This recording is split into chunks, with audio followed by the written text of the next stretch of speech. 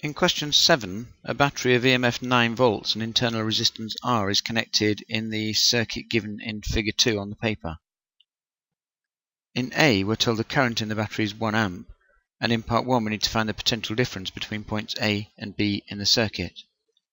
Well, voltage is current times resistance, and the current we're given as 1 amp. The resistance of two 2 ohm resistors in parallel is half that, which is 1 ohm. This gives a potential difference of 1 volt. In part 2, we need to find the internal resistance R.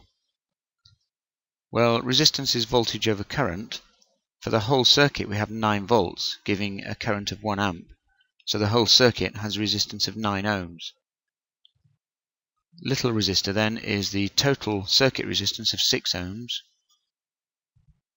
The internal resistance therefore is the total circuit resistance of 9 ohms minus the resistors we know about, this 6 ohms and the 1 ohms, meaning it has a value of 2 ohms. In part 3 we need to find the total energy transformed by the battery in 5 minutes. Well, work done or energy transferred is current times time times potential difference. We have 1 amp for 5 times 60 seconds times the potential difference of 9 volts, which is 2,700 joules.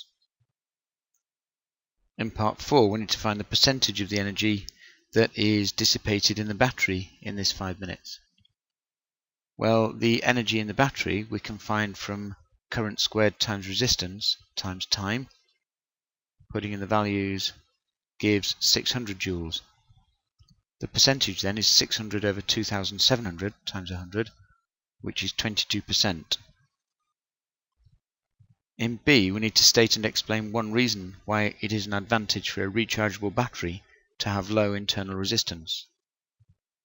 Well, energy is wasted passing current through the internal resistance, so with a low internal resistance, less energy will be wasted.